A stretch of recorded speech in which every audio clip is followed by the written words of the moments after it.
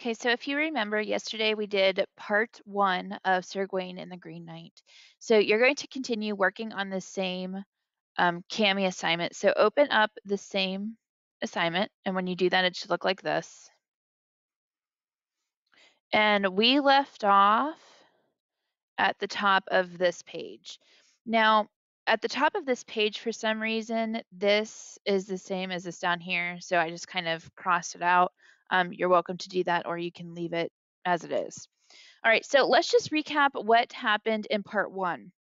So in part one, we meet King Arthur, we meet Sir Gawain, and we meet the Knights of the Round Table, and it's New Year's Day. And they're sitting around having a feast, and before they eat, they wanted to tell a story. Before the story started, we had this Green Knight kind of interrupt their gathering. And the Green Knight basically taunted them into a challenge, and the challenge was a blow for a blow. What you do to me, I get to do to you in 1 year. Nobody really wanted to accept this challenge except for King Arthur. At that point, Sir Gawain stepped in to make King Arthur not have to go through with this challenge. So Sir Gawain accepted the challenge to save King Arthur and to also kind of prove himself to be a knight of the Round Table. And during this challenge, he took the Green Knight's axe and basically chopped off his head. At that point, we would assume the Green Knight was dead. However, that's not the case. The Green Knight picked up his head and got on his horse and basically said, "You need to find me in a year so I can administer the same blow to you." So we left off with Sir Gawain on his journey to try and find the Green Knight. And right now he's currently currently trying to find where he's located. And as he asks people about the Knight of the Green Chapel, nobody really knows who he's talking about. So this where we left off is kind of strange. All right, so let's go ahead and continue.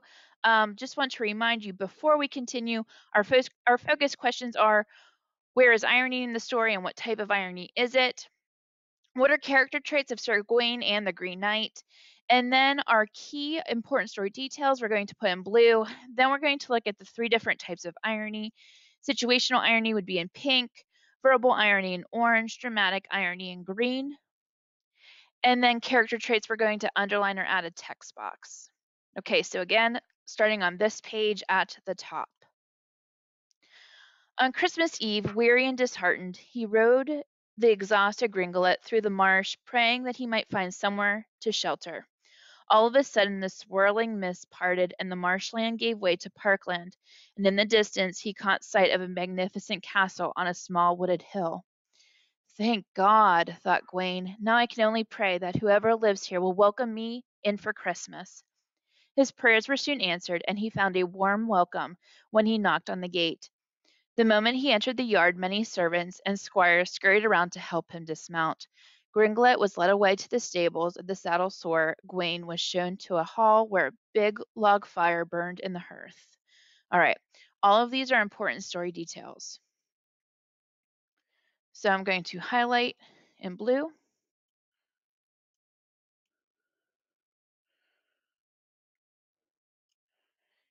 He was hoping to find a place to stay, and he found a place and they welcomed him. The lord of the castle, a large, genial man with red-brown beard and thick brown hair, clasped Gawain firmly by the hand, welcomed him into his home, and invited him to stay for as long as he wished. He said that everyone was delighted that a famous knight of the Round Table had found his way to such a remote castle. All right, so I'm going to highlight that he was welcomed and he could stay as long as he wished. Gawain was treated with great hospitality. The squires took him to his chamber, helped him take off his rusty armor, and gave him a warm, fur-lined robe to wear. Then they led him back to a comfortable chair near the fire, where a sumptuous feast waited for him. After the meal, the lady of the castle came in, and she was the most beautiful woman that Gawain had ever seen in his life. All right, we need to highlight that this lady was the most beautiful woman that he had ever seen. I'm going to make a text box here, and it doesn't really have to do with any of our focus questions, but to me, this sounds like something's unusual. I feel like something's wrong here. This is almost too good to be true.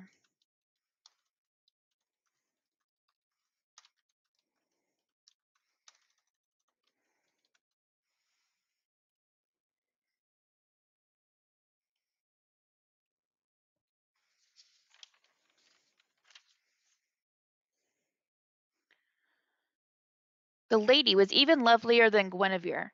Gawain spoke to her with great politeness, bowing deeply to kiss her hand, and smiling, laughing, and taking every opportunity to display his skills in conversation and courtly manners for which he was justly renowned. All right, all of that again in blue.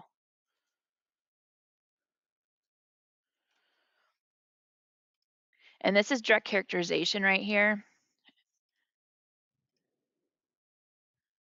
I don't know if I can go over it or not. I can't.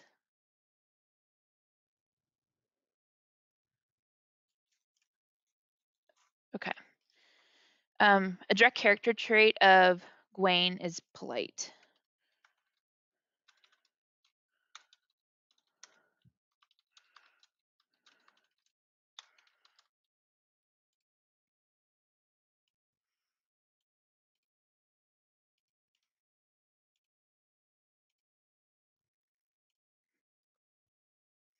On Christmas morning, many more guests arrived, and 3 days passed quickly, in feasting and celebration.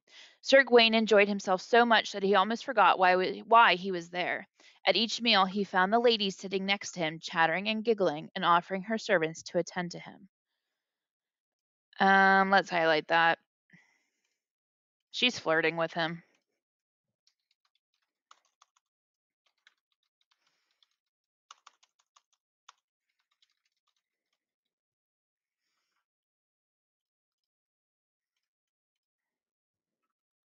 On the fourth day, most of the guests left early in the morning, but when Gawain began to get ready to go, the Lord stopped him.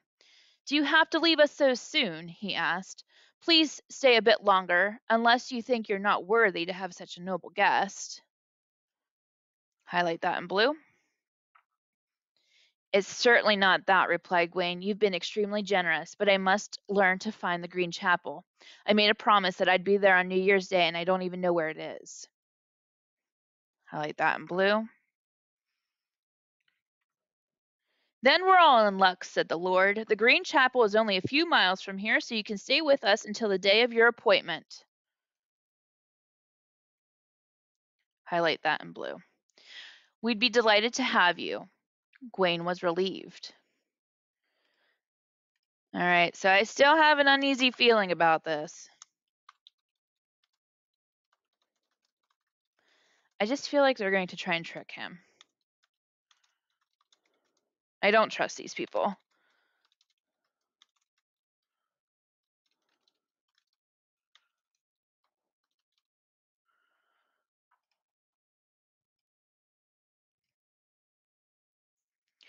Gawain was relieved to hear this, and he tried to put all of his thoughts on the Green Knight out of his mind as he agreed to stay.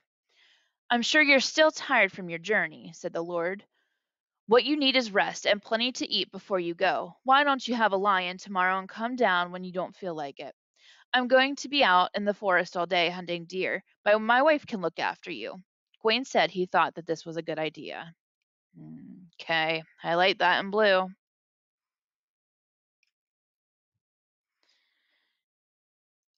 So basically, this man, the Lord, is leaving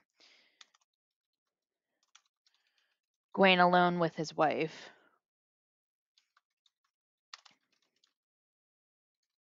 With his wife that's flirting with him.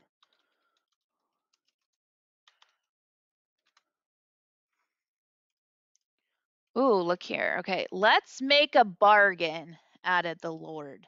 that in the evening we'll exchange whatever we've won during the day. Sir Gawain agreed to this game, although he didn't really know what the Lord meant. Okay, so we have another deal here.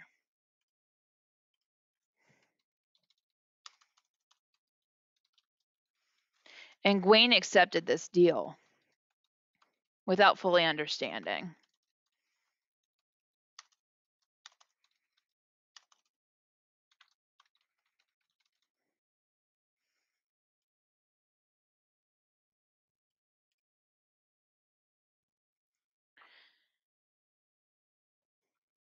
Okay, just to recap, the deal is exchange what they got for the day.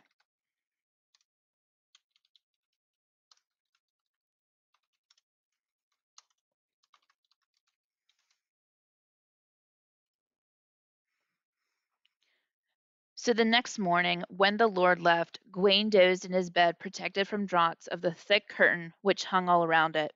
He was awoken by a light tapping on the door, and peeping out from behind the curtains, saw the lady of the castle poking her head into the room. "Good morning, Sir Gawain," she said sweetly.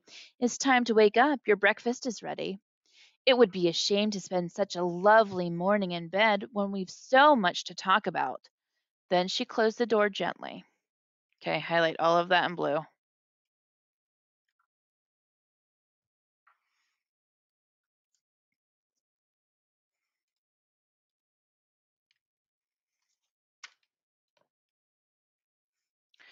Gawain was still sleepy and didn't feel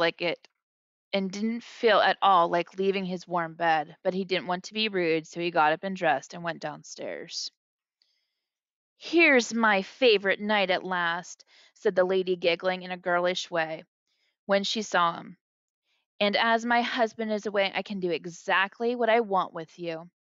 She straightening his tunic and began brushing the imaginary specks from his shoulders.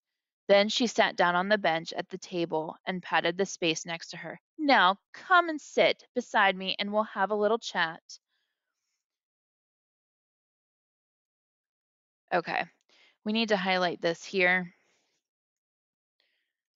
I'm going to add a text box. The lady is flirting with Gawain while her husband is out.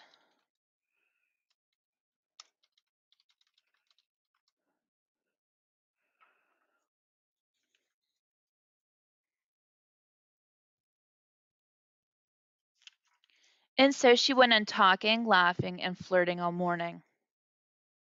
Sir Gawain responded courteously, but coolly, pretending that he didn't understand what she was hinting at. Although he found her beautiful, he remained very conscious of the fact that she was his host's wife and that he was a knight of the Round Table. In fact, he was not really in the mood for games, as the shadow of the Green Knight loomed even closer. All right. So it directly tells us that she's flirting with him. We no longer have to imply that. The next thing I want to do is let's get some stuff underlined. We have some quick character traits of Gawain here. All right, and I'm going to add a text box. We have some direct characterization. He's courteous.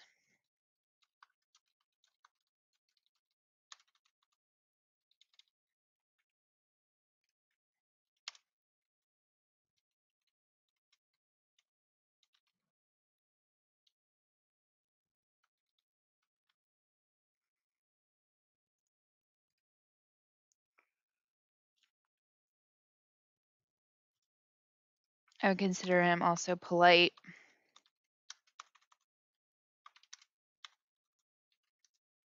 professional, maybe. He's acting as a knight.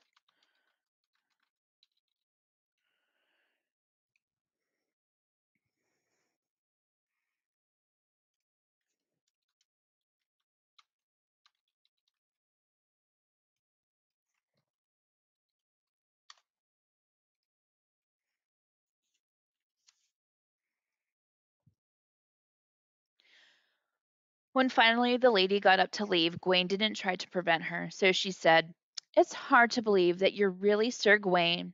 And why is that? He asked anxiously, worried that he had offended her.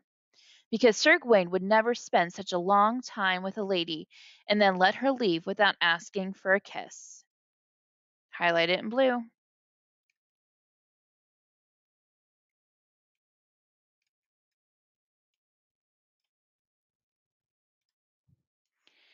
If that is your wish, I will comply, he replied. He leaned forward gracefully and she kissed him when they got up and left.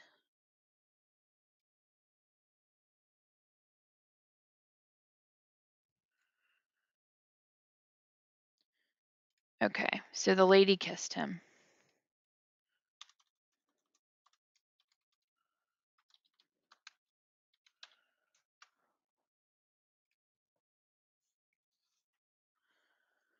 When the Lord came home with the deer he had killed that day, he offered them to Gawain in exchange for whatever he had won. Okay, remember that's their deal. So let's go ahead and get that highlighted.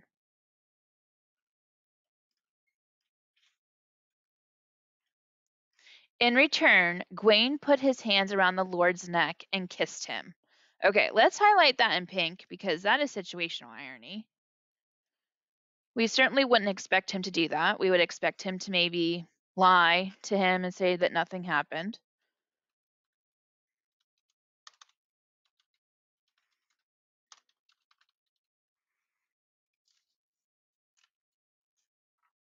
Is this what you won today?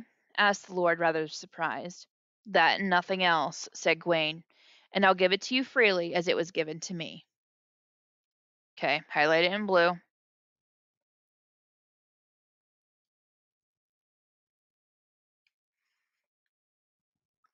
But where did you get it from? Asked the Lord. Telling you that was not part of our agreement, said Gawain, and they both laughed. On the way to supper, they agreed to play the same game the following day. Okay, highlight that in blue. And then we're going to go up here and underline this section here, because that's giving us character traits of Gawain. This is telling us that he's clever, he's smart.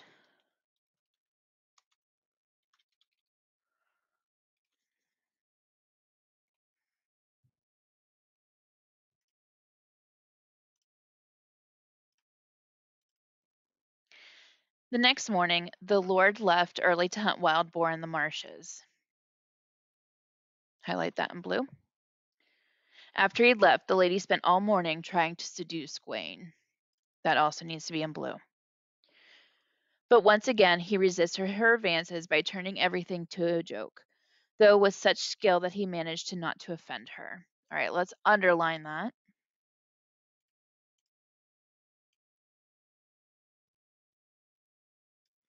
It's a character trait. He's still being honorable, behaving how a knight should behave.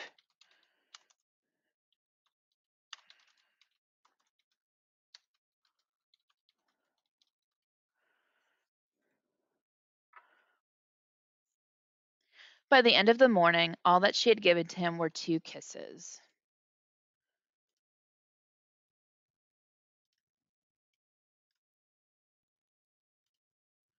For some reason, the word kisses got cut off, so I'm just going to add it in there.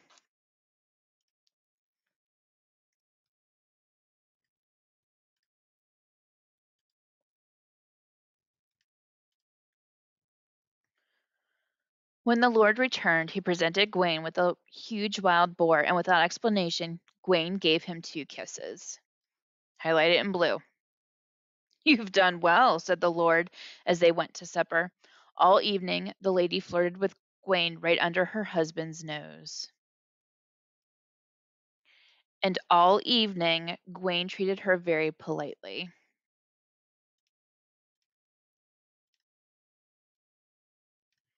Direct character trait right there.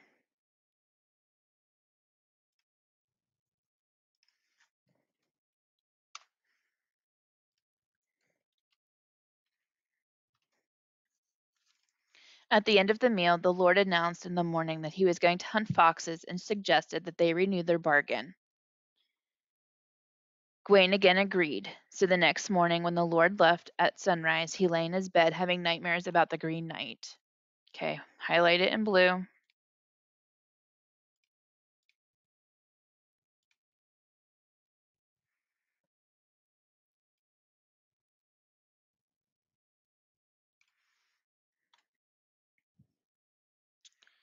He was woken by sunshine streaming into the room as the lady threw open the window to let the frosty morning air. "Still asleep, Sir Gawain?" she asked. "And on such a fine morning. What a lazy knight you are today." When she came down, she kissed him good morning. She looked astonishingly beautiful in her long robe and green sash, and with her lustrous hair decorated with sparkling jewels. Highlight that in blue. They chatted all morning, and she flirted even more than usual.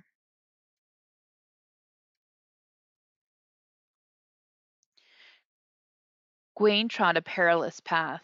If he rejected her outright, he would be offending her. Yet if he responded in the way she wanted to, he'd be betraying his host.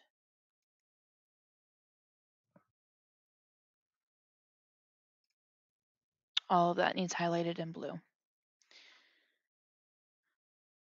So cleverly, he kept avoiding the subject and tactfully fended her declaration of love.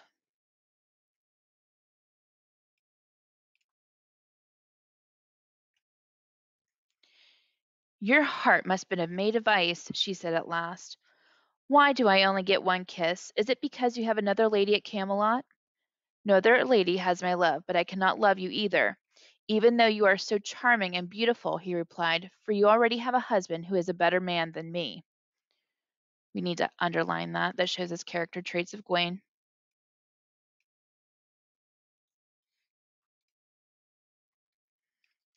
Okay, and this shows us that he's honest.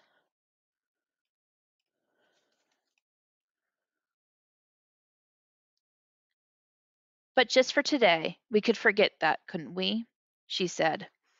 "I'm afraid not," he replied, "because I'm a knight, and I would bring shame upon my knighthood if I forgot that even for a moment." Okay, highlighted in blue. All right, and basically she's tempting him.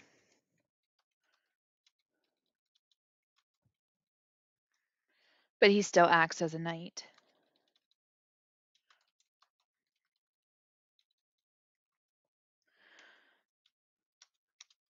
Okay, and this is where we're going to stop for day 2, and we'll finish it up tomorrow.